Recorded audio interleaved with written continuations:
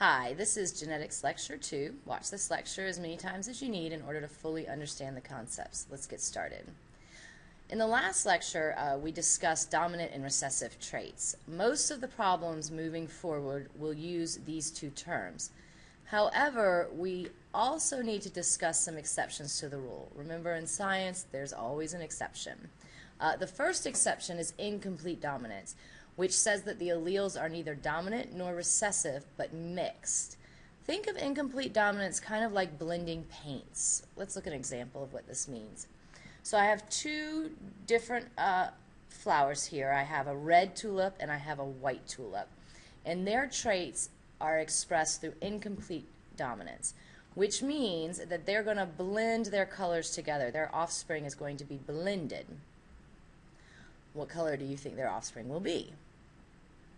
Hopefully you said pink. All right. Next up, the next exception we have to the dominant recessive rule is codominance, which means existing together. The alleles do not blend, but they are both present. Let's look at an example here. Here we have two chickens. One is white and the other is black.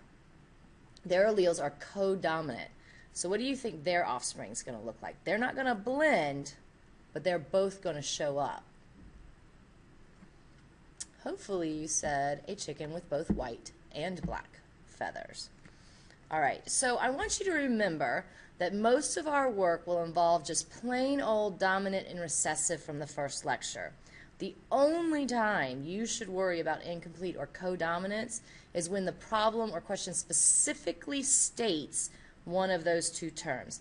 But otherwise, it's just dominant and recessive. All right, these next two terms, phenotype and genotype, are related.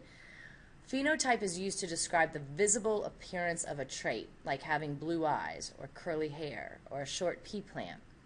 If you are asked for a phenotype, you should describe the traits in words, usually involving an adjective. Think phenotype, PH, means physical appearance.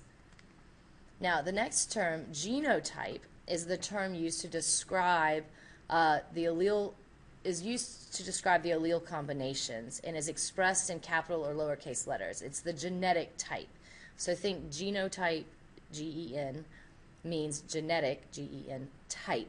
I'm looking for letters. Big T, big T, big T, little t, little t, little t. So, to review, if I ask you for a phenotype, you give me words. If I ask you for a genotype, you give me two letters. Remember that. All right, this is the last slide, and these are, again, two very important terms so that you all will be able to do the Punnett square problems that are coming on the next lecture. These two terms are homozygous and heterozygous. And homozygous, or purebred, they mean the same thing, means two identical alleles for a trait. So I have two big T's or two little t's. Homozygous meaning the same trait. Heterozygous, hetero meaning different, is used to describe the alleles when you have one big and one little. So one capital T, one lowercase t. So again, heterozygous means the same as hybrid. Homozygous means the same as purebred. Homozygous means two identical alleles, either both capital or both lowercase. Heterozygous means two different alleles, one capital, one lowercase. All right, that's it for this lecture. I'll see you next time.